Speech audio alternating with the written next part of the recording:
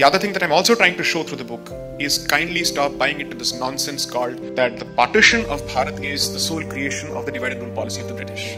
It is utter BS. There is no basis for this whatsoever. The divide and rule policy did not create a division, it exploited an existing division that existed for 1,000 years. So anybody who wants to wallow in this comfortable infantile juvenile notion, I'm sorry to say, is subscribing to a history textbook of 7th standard, and that too by NCERT, so don't subscribe to it at all. Those honeymoon phases of unity, how fraught they were with riots and how fragile it was, becomes very, very clear once the purpose of the Khilafat movement is lost. Then they don't need Hindu support whatsoever, because the purpose of the Khilafat movement was destroyed by a Muslim, Kemal Ataturk, who abolished the Khilafat, secularized his country, but of course that process I think is a failure now thanks to the person who thinks of himself as the reviver of the Khilafat, again Erdogan. So when you see all of this, you realize that you are needed when you are needed and not beyond.